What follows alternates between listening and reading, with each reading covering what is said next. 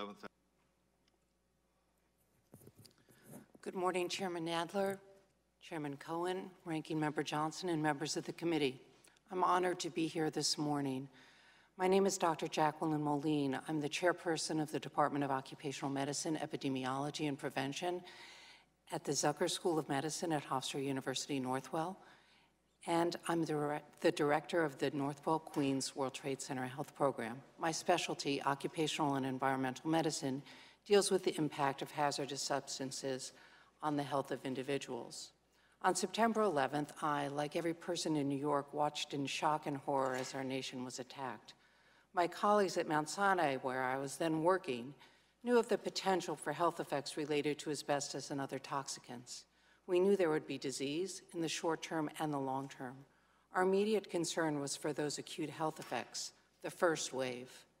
My colleagues and I have written extensively about this, and copies of some publications are attached to my testimony. At Mount Sinai, we began seeing patients that month. Through the tremendous efforts of the New York Congressional Delegation on Organized Labor, in April 2002, we were given 1 year of funding to begin medical surveillance programs for rescue and recovery workers, construction workers, and volunteers exposed at the pile.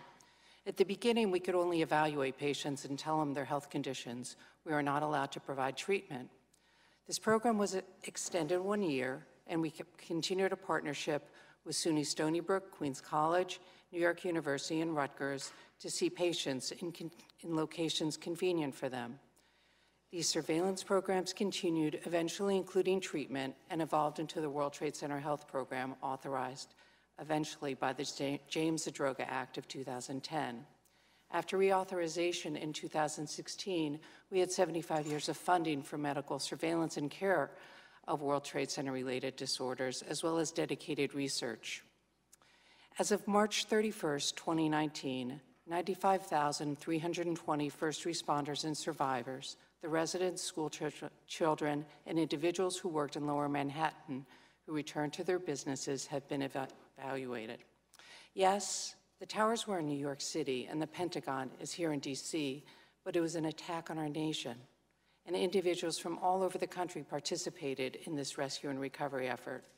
Over the past 18 years, some people who lived in the metro New York area have moved or retired to other parts of the country. Due to these reasons, there's a national component to the World Trade Center program. As of May 2019, 16,684 individuals are enrolled in the national program in every state. Downtown Manhattan, home to thousands of residents, was blanketed in thick dust. School children, like Lila sitting here, had been evacuated from their places of learning on September 11th. They returned to their schools despite fires that continued to rage and amid dust that persisted through May 2002. The survivors are also covered by the Zadroga Act, and the number of survivors has increased by 327% in 8 years. Medical conditions have persisted, and that's the second wave.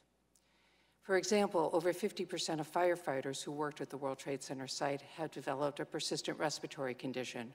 Rates of asthma remain elevated, along with a variety of other diseases. Here we are, nearly 20 years later, and unfortunately, we've moved into the third wave of diseases, those conditions that take years to develop. We don't know a lot about the actual dust and fumes that envelop Lower Manhattan, but I'd like to reiterate that as medical professionals, we never believed the air was safe to breathe. That is now amply clear. The World Trade Center now collects additional data on diseases that have been classified as World Trade Center related. This is crucial since early data collection on who was exposed was lacking. Further research is ongoing to determine what new diseases might be added to the approved list. Since 2012, when over 50 cancers were added to the list of World Trade Center conditions, there have been 11,824 World Trade Center certified cancers treated, including 2,614 prostate, 552 lung, 741 breast, including over 35 male breast cancers, 667 thyroid, 571 cases of lymphoma, and hundreds more. Glioblastomas have occurred, like the one that killed Candidace Henry, a patient at the Northwell program. You will hear from his widow in this session. The Survivor Program has had 3,030 individuals with cancer, and in the national program, the number of cancer cases certified increased from 7 in 2013 to 708 in 2018. Nearly 20,000 children attended school below Houston Street and were exposed to over 150 toxicants in that deadly brew. Overall, over 55,000 people have been certified for at least one World Trade Center-related health condition in the responder and survivor programs and in the national programs. The effects from exposure of 9/11 have not only been measured in the number of deaths, cancers, lung transplants, and countless new cases of asthma. Studies have shown the impact on employment, disability, and early retirement. I'd like to briefly tell you about the impact by telling you about a real person. Ellie Engler, who's here today and has allowed me to give a brief description of her health issues, was a certified industrial hygienist in charge of health and safety for the United Federation of Teachers. She went into every school in Lower Manhattan and assessed the immediate health risks for staff and children. In 2008, she developed a second breast cancer, a condition she had fought and beat in 1985. She developed asthma shortly after 9/11, but it was under control. Recently, she's had severe asthma attacks that have required hospital visits. Ellie, like so many in the World Trade Center community, fought these illnesses with courage. After 2011, she also realized that all 500 staff at these schools in Lower Manhattan were eligible for the health program if they had World Trade Center conditions, and she began staff outreach. She also advocates on behalf of the school children in Lower Manhattan, who have now all graduated and moved throughout this country. Her clinical future, like so many others, is uncertain, and she will require close monitoring and care for the rest of her life. She is truly a hero. On September 11th, 2,973 people lost their lives, including firefighters, police officers, EMS workers, and people just going to work. Since then, an additional 204 police officers, 180 FDNY firefighters, and in total, an estimated 2,000 responders and survivors have died as a result of 9/11 illnesses. With every day, these numbers increase, and soon the day will come when there are more people who died of World Trade Center-related illnesses after 9/11 than perished on that horrible day.